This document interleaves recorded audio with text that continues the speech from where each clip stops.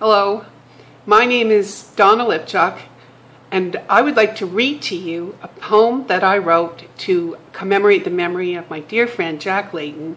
and it's called The Greatest Prime Minister We Never Had. The greatest Prime Minister we never had, Jeremy Gilbert, Jack for short Layton, was born in the atomic age of 1950 in the just French enough town of Hudson, Quebec, a genteel old town full of rose bushes, white clapboard houses, and middle-class Anglophonies. Not quite Westmount, but close enough to the Gatineau to channel the spirits of the fathers of Confederation lurking in the pink quartz and the treetops, tickling the crazy blue sky above the Greek ruins in the home of William Lyon Mackenzie King, and near enough to see the gyrating dancers and the pink rays of the Fou-Fou Electrique in Montreal, where the greatest Prime Minister we never had studied political science at McGill. The greatest Prime Minister we never had, Jack, back to Jack in the 90s, Layton, married his high school sweetheart at age 19 and then left the haunted rough stones of old Montreal for the concrete and glass spires of Toronto, where the CN Tower had yet to spear the sky and where the egg of the Sky Dome had yet to be laid as a stone of Jack's contention. He traversed the windy ramps and damp coves of York University, a master of poli-science, this child of Dorothy Steeves, the niece of Robert Steeves, the far from faint-hearted father of Confederation, this son of Montreal PCMP Robert Layton and great-grandson of Philip E. Layton, who fought for the rights of the blind, composer of the Dominion March that chimed on the carillon, as the greatest Prime Minister we never had laid in state under the Peace Tower. This greatest Prime Minister we never had, Jack for President of Student Council Layton,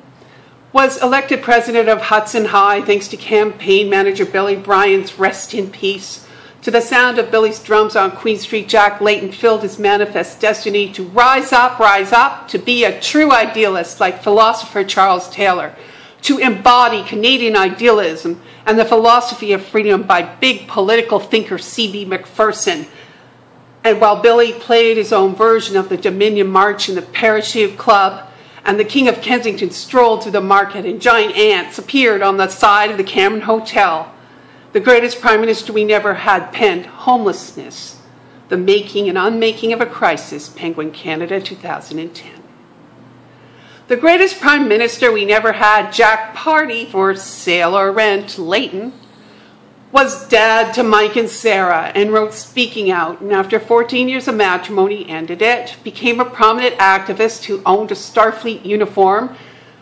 and that entertained the troops at the Federation of the Canadian Municipalities with old 60s folk songs, while gay men contracted grids that turned to AIDS and then to bathhouse busts. Jack was firmly seated in the futuristic saucer of Toronto Council at New City Hall, beating Gordon Chung and fighting the Sky Dome and the bid for the Olympics. And then the greatest Prime Minister we never had fell in love with Olivia Chow at a fundraiser at Village by the Grange. The greatest Prime Minister we never had, Jack the fast-talking auctioneer Layton, played mahjong with Olivia's mother, and then Laura says thanked her for the good sex after, failing to learn Mandarin correctly and spending a weekend at a cottage with her. Candidate Olivia Chow, whose gaze he first met across the wide expanse of teal-green water in the peeling pool in the courtyard of Ginsberg and Wong just across the street from the Henry Moore sex sculpture outside the AGO made of molten double oculars. What does it mean? Running for the House of Commons in Rosedale, and then after a close race, the greatest Prime Minister we never had managed the megacity as a councillor for the Don River Ward in 1994. The greatest Prime Minister we never had, Jack the Life of the Party Layton, was involved in many charities, including the White Ribbon and Clayco Sound campaigns, along with Donna Lypchuk, me, Alana Miles, the Bare Naked Ladies, and many others. He laughed with us, and he drank with us, and he was a man of the people. And along with Pastor Brent Hawks, John Sewell, Bob Hunter, and other hippie commies who tried to imagine a truly caring world where common objectives could surpass individual goals, and while Moberg sang out, "I'm an adult now," and the condo towers kept growing like an extended middle finger to artists and the poor, and while Mendelsohn Joe blasted opinion from the speaker's corner at John and Queen, the greatest prime minister we never had married Olivia Chow in a ceremony on Algonquin Island. The greatest prime minister we never had, Jack, if I had another $4.6 billion, Layton. Famous for arriving at City Hall wearing scruffy beard jeans and a battered corduroy jacket. Decided to run for mayor as the official NDP candidate, and after losing to June Rowlands, traded in his hippie commie style for a suit and contacts and a new founding father look. Returned to the Ivory Tower where the ideals of C.B. McPherson and Charles Taylor lived, and rode his bike every day from his home in Chinatown to Ryerson University, a so-called Don Quixote planting windmills in the city through Windshare and Green Catalyst. And then the greatest prime minister we never had was finally elected leader of the NDP at the convention in '93. One of the happiest days we ever had.